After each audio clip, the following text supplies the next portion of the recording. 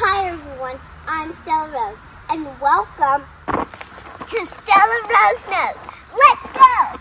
How many legs does a spider have? How long does a giraffe's neck grow? Let's find out together on Stella Rose Knows. Stella Rose Knows. Hi everyone, today we're in Yellow Springs, Ohio at the Glen Helen Raptor Center. Let's go learn about raptors.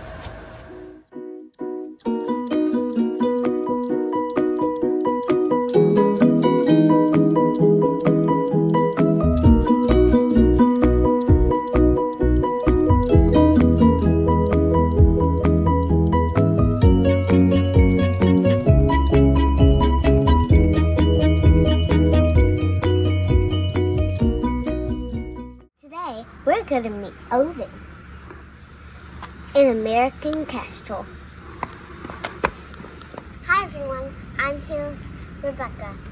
Hi. Do you mind if we ask you a few questions about raptors? I'd love to. What makes a bird a raptor? So raptors are birds that only eat meat, and then they use these talons on their feet to catch their food. So this is Odin, and he is an American Kestrel. And so these talons down here are how he catches his food, and then his beak is how he would eat them. But that's what makes him a raptor instead of a different kind of bird. That's really cool. Why do birds come to the raptor? So if they are sick or they're injured, or like with Odin, he was a baby and he fell out of his nest. So they come to us if they need some help. If they have, injuries, we can hopefully heal them, or if they're sick, we can give them medicine, and then hopefully we are able to send them back out to the wild when they're all better. When it came to the Raptor Center, is the eye thing why? Yeah, so he came to the Raptor Center, he was about this big, he was a tiny little baby, and he was in a box with 3 other babies, and they had all fallen, they were living underneath the eaves of an old barn. And they'd all fallen out, and he had an infection in his eye. And we don't really know what caused it. It was probably could have been dust, it could have been a piece of food that his parents brought in, but it was like really gross and crusty and puffy, and he couldn't see out of it. And so it took us 4 months to get that infection out of his eye, because it was like way in there. And we'd got the infection all the way out, but his eye wasn't really able to grow properly. So he does have an eye in there if you look real closely, but it's tiny and it doesn't work at all. So he's totally blind over here, and then he can see over on this side. That's really cool. Yeah. Because he can't find his own food in the wild with this flying eye. Exactly. So these guys actually hunt other things that are flying. So when they're babies, they learn how to hunt things like dragonflies and butterflies and moths, and then eventually they actually learn how to hunt birds. And so since he's blind on one side, he can't really see well enough to hunt, and also he would be really vulnerable to predators. So if he was sitting on a tree cleaning his feathers like he is right now, and something came up on this side, he wouldn't know. And so it would be hard for him to keep himself protected, and also hard for him to keep himself full. Yeah.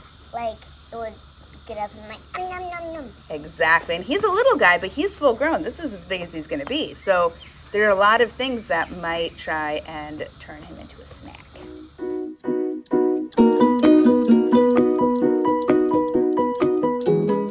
How many species of raptors? There's hundreds of types of raptors, but they fall into 5 main categories. So we have hawks, owls, eagles, falcons like Odin, our American Kestrel Falcon, and osprey. And then here at the Raptor Center, we also take care of vultures, even though they're technically not raptors.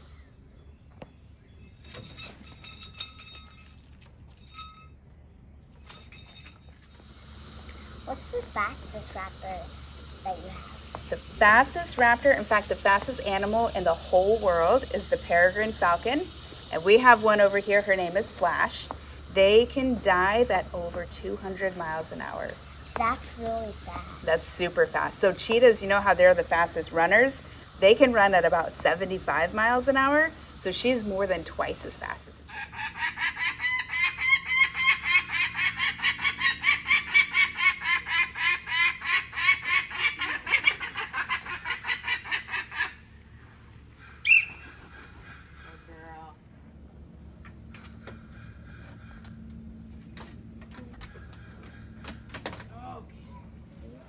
Do you ever rehabilitate birds that aren't raptors? Sometimes. So we do work with vultures also. So behind me, that's a red-shouldered hawk baby up there. Behind me are two of our vultures. We have black vultures and turkey vultures. And they're technically not considered raptors, but because they eat a lot of the same things and they need the same kind of care, we rehab them here as well. But if it was like a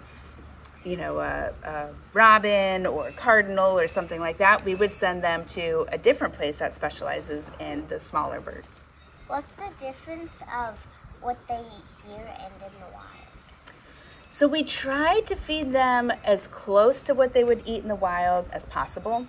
And sometimes we can't quite do it. So some of our birds here might eat squirrels and rabbits and mice and voles and all sorts of rodents. But when they're with us, we might only be able to feed them mice and rats and squirrels. So we try to get as close as they can to what they would eat in the wild, but usually we're not able to give them like as big of a menu. So Odin in the wild would eat a lot of insects. So here we feed him crickets and mealworms, and then he also gets birds and mice, but not quite as many things as he would get in the wild. Is there anything else you would like us to know about the Raptors or the Raptor Center? Well, the Raptor Center is open to visitors just like you. We're open every single day. You can come and see all of the birds here and meet them and learn what's so cool about them. But the most important thing is that the more we learn about them, then the more we can help to protect them out in the wild. So Odin can't go back in the wild, but he can teach us about all of the birds that are in the wild and better ways to help to keep them safe, so that hopefully all the ones that are in the wild can stay out there in the wild. I like the designs. Aren't those cool? So something really neat about the American Kestrel Falcon. So do you see how he's got these blue-gray pieces and his belly has these little black polka dots? If he was a girl, he would have tiger-striped wings and tiger stripes on the belly. Instead of dots. Instead of the polka dots and the blue. Yeah. Thank you for inviting us to the Glen Helen Raptor Center. You're so welcome. Thank you for coming and meeting with me and Odin and teaching all of these people about how cool we are. Stick around for our Stella Rose Knows question of the day. She is. Come on in here. And then see, we close this one before we open this one. Not that there's no other bird in here right now, but if there was, we wouldn't want them to be able to escape. So we have two doors. So then you can come in here on this little shelf right there. And then there you go. Hand that one to him. Good job.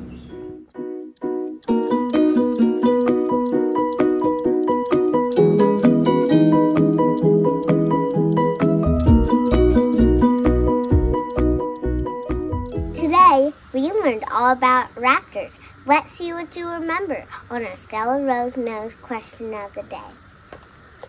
Earlier, we learned that the peregrine falcon is the fastest animal in the world. That is really fast. How fast is it? A, 50 miles per hour, B, 100 miles per hour, or C, 200 miles per hour?